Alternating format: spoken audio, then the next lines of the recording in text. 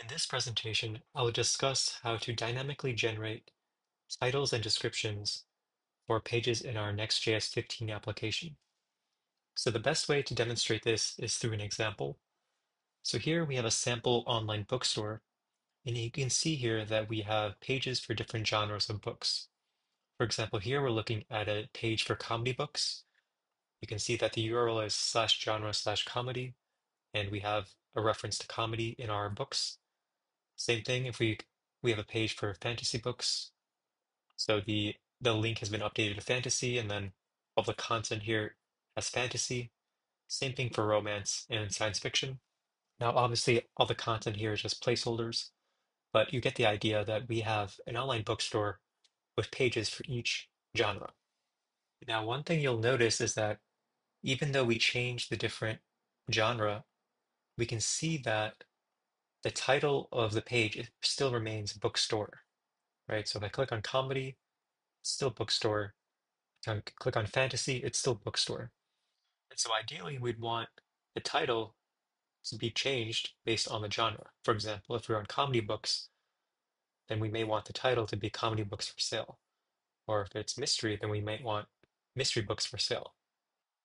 So instead of a hard-coded title of bookstore, we'd want the title to be updated dynamically based on the genre.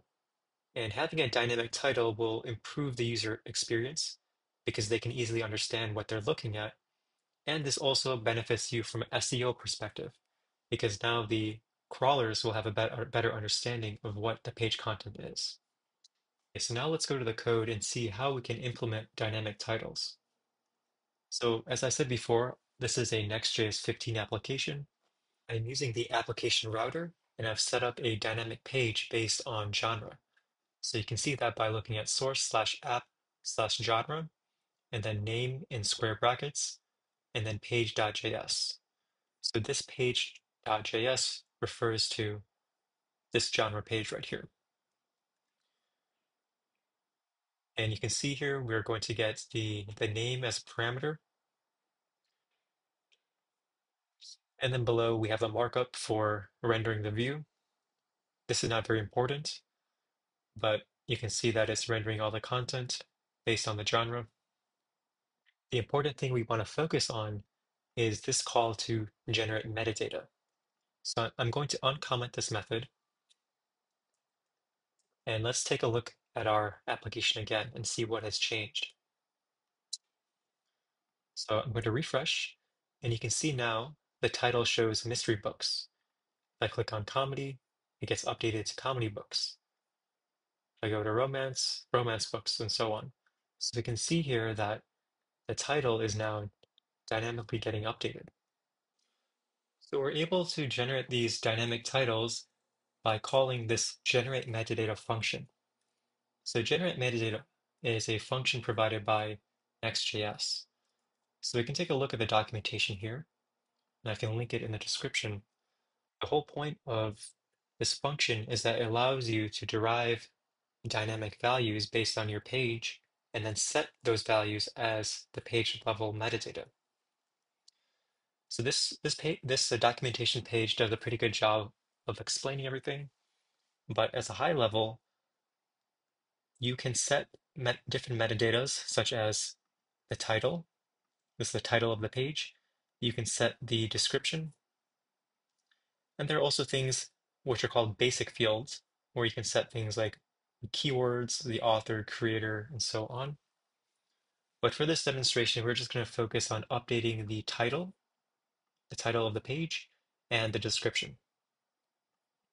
And the reason why we're doing, or why I'm only focusing on title and description, is because it's been known that search engines, or search engine crawlers specifically, they tend to prefer looking at the title and description. So if I go back to the code, and this is where I'm calling generate metadata, you can see here that I'm getting the genre name from the parameters, and I perform some decoding operation just to handle special characters. And finally, I'm returning an object here. I'm specifying the title and the description. So here you can dynamically set the title and dynamically set the description. So here I'm saying namespace books. For example, it could be mystery books, and then the description will be the best books for the current year. And so let's confirm that we are able to update the title and description one more time. So I'm going back to our application here. If I go to comedy, so first we confirm that the title has been changed to comedy books, but what about the description? So we can go to inspect element, go to the header values, and then here under meta name description, we can see the content is the best comedy books for 2025. And we can do the same thing. Let's say we change it to fantasy. And here you can see that the meta name description has changed to the best fantasy books for 2025. And you can also see that the title has been changed.